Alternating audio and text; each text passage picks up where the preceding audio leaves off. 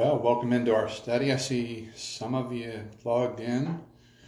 There'll be more to come, and some of you will watch us on tape, I guess I'd say. But glad to have you with us. I'm going to start a new study this evening. As I was preparing this, I thought, man, how great it would be to be able to sit and talk with you face to face about it and have some back and forth.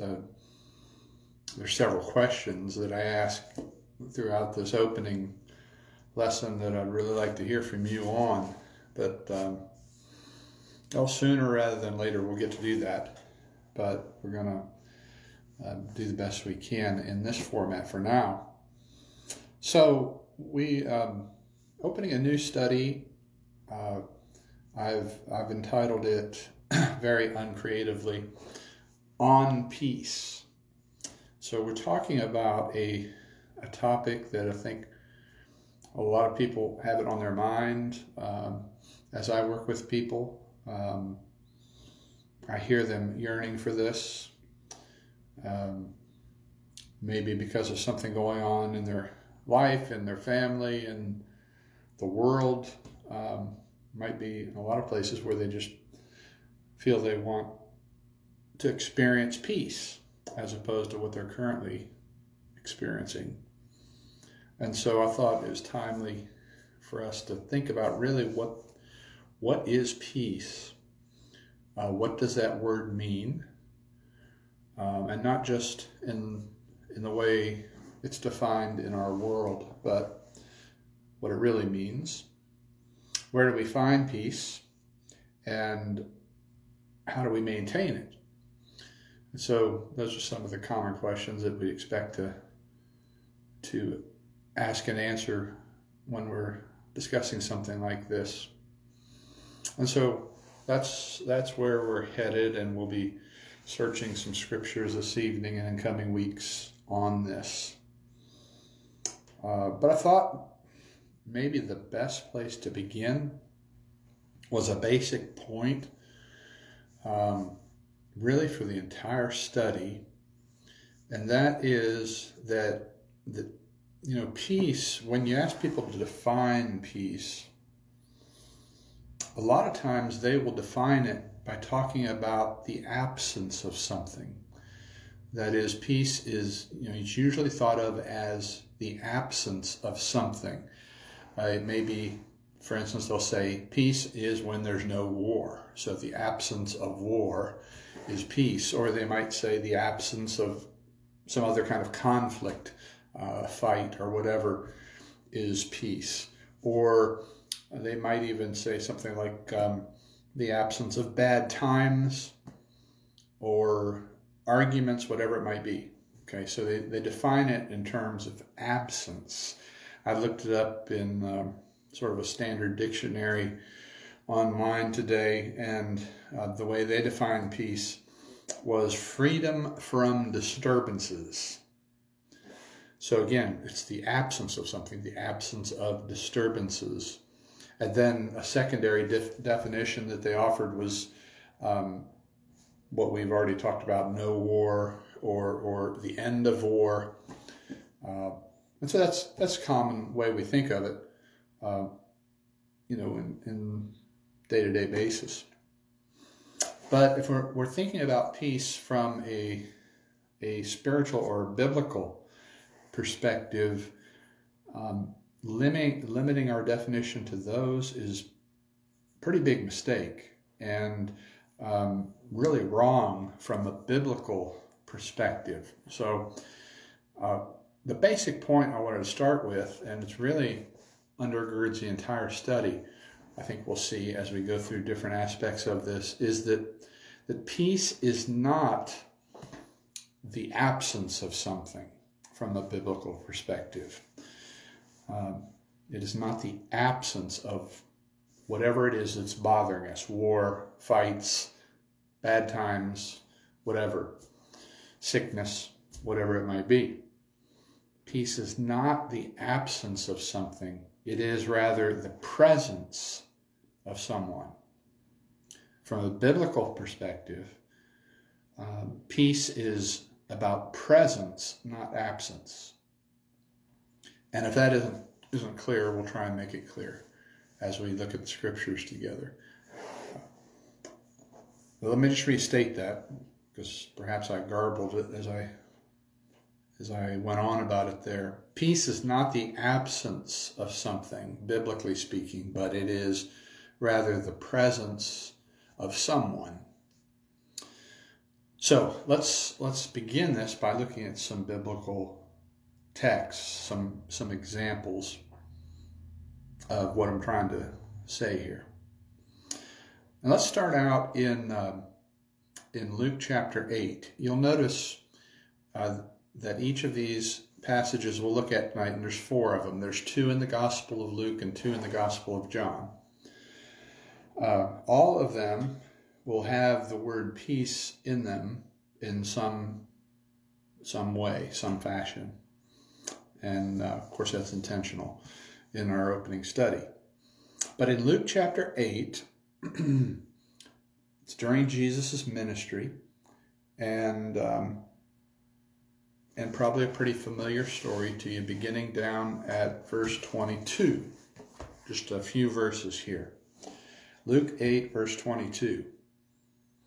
It says, "One day he got into a boat with his disciples, and he said to them, 'Let us go across to the other side of the lake.' So they set out, and as they sailed, he fell asleep. And a windstorm came down on the lake, and they were filling with water and were in danger. And they went and woke him." Now notice, let me interject here. There's this storm going on and Jesus remains asleep. I don't think it's just because he's a sound sleeper. But they go and they woke him, it says in verse 24, saying, "Master, Master, we are perishing." And he awoke and rebuked the wind and the raging waves, and they ceased, and there was a calm. He said to them, "Where is your faith?" And they were afraid, and they marveled, saying to one another, "Who then is this that he commands even winds and water, and they obey him?" So you're familiar with that story told in several of the Gospels. But we read the account here in Luke 8. As you think about that story that you probably have a lot of experience with, why is it that Jesus rebukes them? Why is it that he rebukes their faith? And from the perspective of the angle we're coming at it from, you think about, again, Jesus is in the boat with the disciples. This great storm comes. He's sleeping. He doesn't wake up. They wake him up. They think they're about to die, about to go underwater. And that despite the fact that in the boat with them is the Prince of Peace, who has already demonstrated multiple times his great power to them. They've witnessed his signs, his miracles, his works of power, and he's there in the boat with them, and yet they're convinced they're about to die. And so he rebukes their faith. And so, if you were in the boat with Jesus, don't you think that you would have some peace? That you would have some security about the situation, yet they're struggling with that. I don't doubt I would have too, but we understand that here is the Prince of Peace in the boat with them, and yet they have no peace within. In the other accounts that the other gospel writers tell this story, you'll remember that when Jesus rebukes the winds and the waves, he says, "Peace, be still." And Luke actually doesn't include that saying of the Lord in this, but the others do.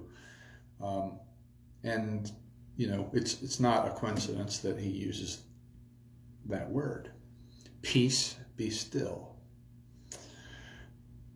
So they get a rebuke here and hopefully learn something additional about the Lord. But you'll notice at the end of the story, they're still shaken up about it because of the incredible power he displays. You know, who is this that even the winds and the waves obey him? They're still struggling to come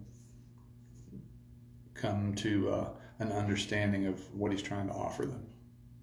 The second passage is in the 19th chapter of Luke. Luke 19, and beginning at verse 41. So when we get all the way to the 19th chapter of Luke, of course, we're very close to the time of the cross, and Jesus, in what we're going to read, has come near Jerusalem. Remember, he comes to the city, and eventually, later that week, he's arrested and crucified. But in verse 41, it says, "And when he drew near and saw the city of Jerusalem, that is, he wept over it." That famous verse in John, you know, that we always say the shortest verse in the Bible, Jesus wept. It's not the only place where it's described that the Lord shed tears. He weeps over Jerusalem here in 19th chapter of Luke, verse 41. But he wept over the city, it says, saying, "Would that you, even you, had known on this day the things that make for peace. But now they are hidden from your eyes. For the days will come upon you when your enemies will set up a barricade around you and surround you and hem you in on every side and tear you down to the ground, you and your children within you, and they will not leave one stone upon another in you, because you did not know the time of your visitation." So Jesus, as he comes within view of the city and sees it, he makes this statement, as if he's speaking to the city as a whole, almost like the city is a person. And he weeps over it, and he makes this statement, "Would that you had known the things that make for peace." Well, as you think about what he says there, what was it, or what was the thing that makes for peace that Jesus refers to? Well, clearly, it's Jesus. It's he himself. He's the thing that makes for peace. Just like should have been with the disciples in the boat during the storm, now as he speaks over Jerusalem and prophesies about the fact that they're soon going to be surrounded by armies and be torn down, not one stone left upon another, he says, if you had only known the things that make for peace. What is that? Well, that's him. If they had only accepted him, if they had only turned to him for deliverance, for salvation, they had rejected him and would continue to do so until they put him on a cross. Why were all these awful things going to happen to Jerusalem? This has sadly become a controversial point among some Bible teachers to make the point that Jesus made in this text, that the reason Jerusalem eventually is destroyed by the Romans in the year 70 AD is the fact that they rejected their Savior. They rejected Jesus. And he makes that clear here in the 44th verse, when he says, "They will not leave one stone upon another in you." And then he says, why? "Because you did not know the time of your visitation." That is, you didn't recognize that I had come and offered you salvation. They had rejected. They had not known the things that make for peace. You see, peace is not the absence of something, it's the presence of someone. It's the presence of the Lord. It's Jesus. Jesus is the basis for peace. And this is one illustration of this idea. as he weeps over Jerusalem in Luke chapter 19. The last two texts I want us to think about are in the Gospel of John. So we're going to start in John the 16th chapter. John 16, and we'll read just a few verses beginning in verse 31. But to sort of set the stage here, what's going on in this section of John, there's this long section in the middle of John. It runs from near the end of chapter 13 all the way through the end of chapter 17, where Jesus is with his disciples the night that he'll be betrayed, the night before he's arrested and goes to the cross. And he's teaching them, he's praying for them, he's trying to prepare them for everything that's about to happen. And this, John 16, is a big part of that. Okay, and so he's been teaching, and they've been sort of doing what we can't do tonight, that is interact live with one another. They've been asking him some things, and he's been responding and so forth. And we're going to jump right in the middle of one of those exchanges, because he had been using some illustrations, some figures of speech to make his point. And he changes his tactic in the middle of chapter 16 and speaks more plainly, you might say, to them. And they say, oh, finally, you're not talking in figures of speech, but you're talking plainly. That's in verse 25 of John 16. But we're going to pick up at verse 31 to get to our point. But again, this is the night before the cross, and he's preparing these guys for everything that's to come. Not only in the coming few days, which is going to be bad enough, the crucifixion of Jesus, his burial, and then, of course, his resurrection on Sunday, and then the days after that, but really long term, he's trying to prepare them for everything that's to come. Look what he says, beginning in verse 31. Jesus answered them, "Do you now believe? Behold, the hour is coming, indeed it has come, when you will be scattered, each to his own home, and will leave me alone. Yet I am not alone, for the Father is with me. I have said these things to you, that in me you may have peace. In the world you will have tribulation, but take heart, I have overcome the world." Jesus sort of is doing some prophesying even in this statement, because he tells them we're right at the hour where a lot of this stuff is going to begin to happen. You're going to be scattered. So what happens when Jesus is arrested? If you read the gospel accounts, when Jesus is arrested in the garden, the guys scatter. And when Jesus goes to the cross, only John, among the closest disciples, is at the cross. Everybody else is hiding, and they're in hiding for many days.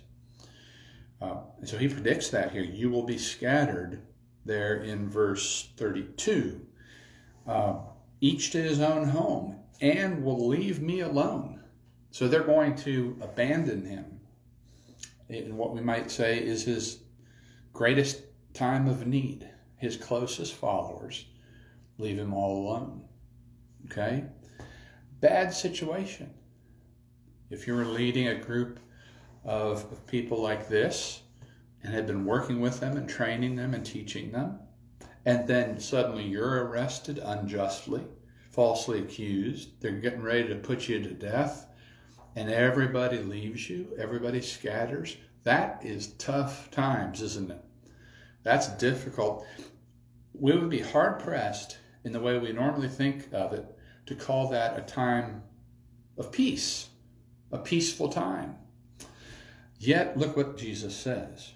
Right after he says, you're all going to leave me alone, he says, yet I am not alone, for the Father is with me. See, Jesus, of course, knew the key to peace. What is the key to peace? It's not the absence of something. That is, in Jesus' situation, it's not that they don't arrest him, they don't slap him around, they don't beat him, they don't crucify him. All those things are going to happen. That is not what peace is. What is peace to Jesus? He says, "Yet I am not alone, for the Father is with me." Peace is not the absence of something, it's the presence of someone. For Jesus, it was the presence of the Father. The Father was with him through all of that. He could have peace through all of that because the Father was with him. We remember the one moment on the cross where he seems to express a sense of abandonment. "Father, Father, why have you forsaken me? My God, why have you forsaken me?" But throughout this time, he clearly feels the presence of the Father throughout this process, even though everybody else left him. You see, he could have peace. He knew the key to peace. And this passage, this story, really expresses what I'm trying to get across as a biblical view of what peace is. And if you come out of tonight's session with one thing, I hope you get this, that peace is about presence, not absence. And you can be in the midst of anything and have peace if the right person is with you. For Jesus, it was the Father. "I am not alone," he says, "for the Father is with me." And then he goes on, he says, "And I've said these things to you, that in me you may have peace. In the world you'll have tribulation." He wasn't going to take them out of all that tribulation that they were going to experience, but he promised to be with them. And as long as they had him, they could have peace. "In the world you'll have tribulation, but take heart, I have overcome the world." And he says, this is why I'm saying these things to you, so you can understand. I don't know how soon they picked up on that. It doesn't seem like they really got it until after Jesus was raised. And then there seems to be a change. They finally figure out what it means that Jesus has overcome the world. And so they could have peace. Where would the disciples find peace in all the tribulation and turmoil and trouble that was to come? In Jesus. In Jesus. They would find peace. Last text for tonight. 20th chapter of John. So when we go to the 20th chapter, we're now after the crucifixion. All right? In fact, we're after the resurrection. In that time after the resurrection where Jesus is appearing to various people and different groups and encouraging them, building them up. So John chapter 20, beginning in verse 19. "On the evening of that day, the first day of the week," which we understand was Sunday. "On the evening of the first day of the week, Sunday evening, the doors being locked." Notice we're going to keep finding these guys behind locked doors. Not making a statement about whether we should lock our doors in our neighborhoods. But they're locked away behind doors, just like they probably have been since the moment Jesus was arrested. Okay? Sunday evening, Resurrection Day, he comes. Doors are locked. The disciples are there. Why are they locked? For fear of the Jews, it says. Jesus came. "Peace be with you. As the Father has sent me, even so I am sending you." Just reading down through verse 22 here. "And when he had said this, he breathed on them and said to them, 'Receive the Holy Spirit.'" So you remember this appearance where Jesus suddenly appears with them behind these locked doors, and his opening words, of course, "Peace be with you." Peace be with you. And he says it twice. "Peace be with you. As the Father has sent me, even so I am sending you." And then one other verse in this same chapter it takes place 8 days later. So on Monday of the following week, full week has passed since the resurrection. All right, so we're past the second Lord's Day. 8 days later, his disciples were inside again, and Thomas was with them. Although the doors were locked, they're still locking the doors. Jesus came and stood among them and said, "Peace be with you." Then he has his famous interchange with Thomas. But I just read through those two stories that you're probably very familiar with to ask this question: what is it that gave the disciples and then Thomas peace despite the fact that they were afraid? They're still locking the doors. They're still hiding away for fear of the Jews. I mean, they killed the rabbi, the master teacher, Jesus. Surely they're going to try and wipe out his disciples. That's got to be their fear. So the fear is not gone yet, all right? But they're able to have peace. Why is that? Because of the presence of Jesus. Jesus appears among them. He 2 times, the first time says, "Peace be with you." And then the second time, 8 days later, especially for Thomas, who we call Doubting Thomas, he says, "Peace be with you." And so they're reminded that the presence of Jesus is what peace is, not the absence of trouble. And so in all 4 of these passages that we've looked at, 2 from Luke, 2 from John, I hope we're seeing the basic message, which I think is really important because it contradicts a lot of what we've often thought about when we've been asked to define peace. You know, peace is the absence of war, absence of struggle and conflict. Actually, Jesus taught the disciples on multiple occasions that it wasn't the absence of a storm or people trying to kill them or difficult times. Peace was his presence. Peace is the presence of the Lord and not necessarily the absence of these other things.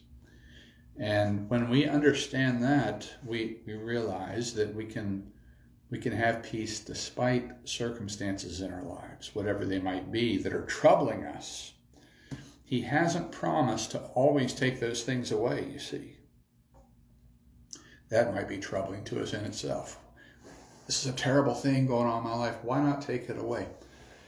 Well, he may in time, and again, he may not. We can still have peace because peace is about the presence of the Lord and not necessarily the absence of what's bothering us. That's where I wanted us to start this week, okay, to think in those basic terms. Some other things we're going to do. This word peace is used not only in the New Testament, as we've seen tonight, but throughout the Bible. There's a couple of Old Testament words that are translated peace that I want us to study and see how those carry into the New as well. The one is one that you're probably pretty familiar with, the word shalom. But then it's very interesting that there's another word which comes from a familiar name that we run into the Old Testament. Did you know that Noah's name is related to the concept of peace? Peace, rest, Noah. So that'll be an interesting study, I hope, as we look at that. But we'll continue next week. And I think one of the places we'll start in next week is in John 14 as we continue to develop this. So I ask you to read through these texts again and see if we have understood them correctly tonight, and hope the study is a blessing to you. Let's pray together for a moment as we conclude. Holy God, thank you for always hearing us when we call upon you and being a true presence in our lives. despite our distractions and the storm that may at times swirl around us. Help us to understand we can have peace because you are with us. Thank you for Jesus, our Savior, who gave his all for us. Help us to learn more and more each day how to give ourselves for him and how to serve him faithfully and how to share him with others. Pray your blessings of comfort and strength and endurance and peace on all those who are a part of this study. And thank you for your love in Christ. We pray in Jesus' name. Amen. You all be well. We'll see you soon.